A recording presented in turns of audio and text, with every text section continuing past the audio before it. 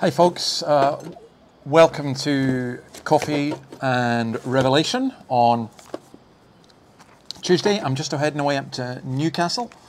That is Newcastle, of course, here in Australia, not the city with the wonderful football team in England. And we are still Revelation 21. For those of you who are new, we've just been working our way through the book of Revelation bit by bit. And we come to these last two chapters and we're just taking it each bit as we go. And we're at each verse really. And we're at verse 26 where it's talking about the city, Jerusalem, the new heavens, the new earth. And it said, yesterday we saw that there was no gates ever would be shut, for there would be no night there. And then this, the glory and honor of the nations will be brought into it. Now, I think nations are important.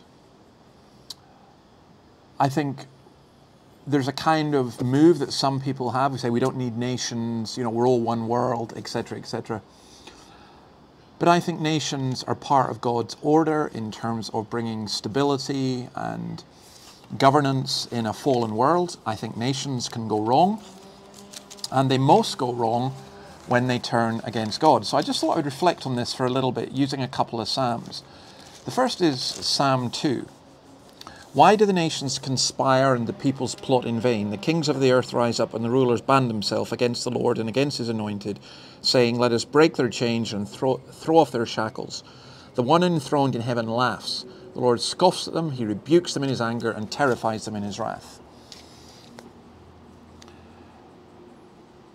We've just elected here in Australia, well, I didn't get a vote because it's New South Wales and I wouldn't be able to vote here anyway. I don't have a vote anywhere. I'm disenfranchised.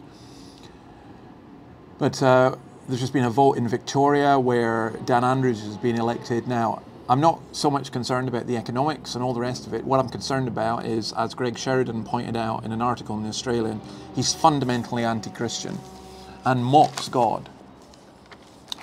And there are other nations that do the same.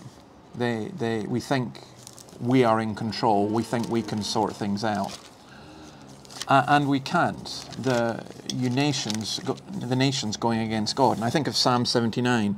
O God, the nations have invaded your inheritance. They have defiled your holy temple. They've reduced Jerusalem to rubble, and so on. Before our eyes, make known among the nations that you avenge the outpoured blood of your servants. Why should the nations say, where is their God?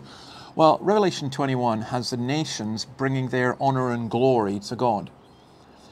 In the Old Testament and in the New Testament, we have the nations attacking and burning and destroying the city of Jerusalem. But we have, in Revelation 21, the nations coming and bowing before Christ. And that for me is true of Xi Jinping.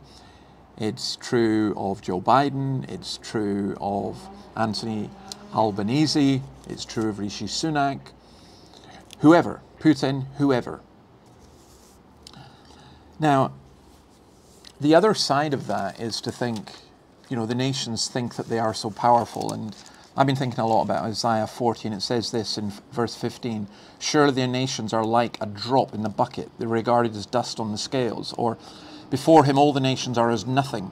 They are regarded by him as worthless and less than nothing. So we have this paradoxical situation in Western democracies where those who are our leaders think, oh yeah, it's okay for you to be religious, but we're really the ones in charge. And in effect, God bows down to us. And God's saying, no, that's not how this works. You will bow down to me. And when I think of Alistair Campbell saying about Tony Blair, we don't do God, or don't bring religion into politics. I actually think our politicians should do God. I think our politicians should acknowledge Jesus as Lord. I think they should acknowledge their own weakness, and I think they should acknowledge, like the late Queen did, that they are God's servants there to do God's will. That doesn't mean that you have a theocracy, but it does mean that you have a nation state with leaders who submit themselves to a higher authority. And I think that's got to be good for any nation state.